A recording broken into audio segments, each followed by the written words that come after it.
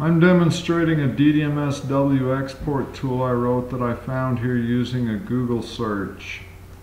I'll follow the link to this wiki page where I can either get the source code or follow a little bit easier download link and download the file, which is what I'll do by right-clicking and saving to my desktop.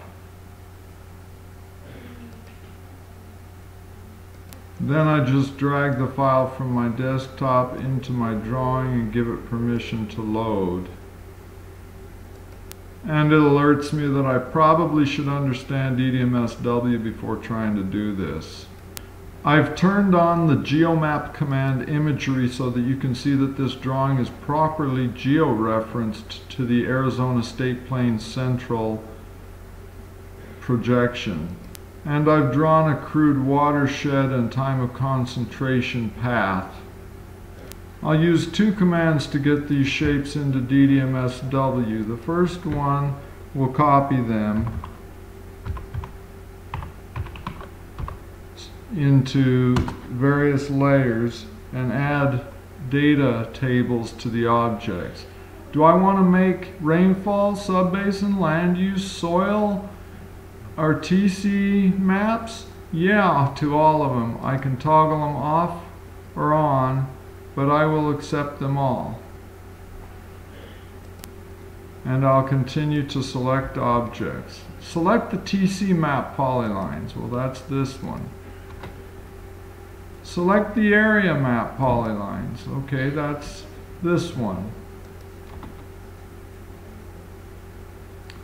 It's done. It made copies on appropriate layers for all those maps, and now it's going to open in the layer palette a filtered list of those maps for my convenience. Now I need to fill out the data for my maps, and the layer for the rain map is on. I can pick the polyline for my rainfall area and go to the properties palette, and I'll see that I've got some data attached. This is correct. It's major basin ID 0 and default rainfall. I'll also demonstrate it using the time of concentration. We'll turn that layer on, the rain off, and I have the time of concentration. I select it, go to properties, and I need to put in the upstream and downstream elevation. This is not a DDMSW tutorial, so you need to understand what's happening here and what it's helping us with what we need here. Okay, now I'll fill out all the rest of them. And once I've filled out all my data, I'm ready to export my maps with the DDMSW export command.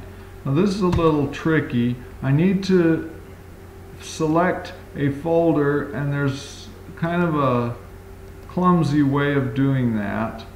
Let's make a directory called Tom, and it says select directory and add an arbitrary file name. So I go to the Tom directory, and it's already got select.directory. I say save right there with Tom, my folder up there, and a fake file name there. Now it's thinking and working and doing stuff.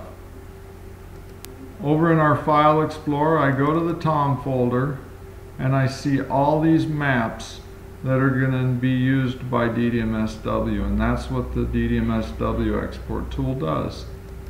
Leave any questions or suggestions in the comments below.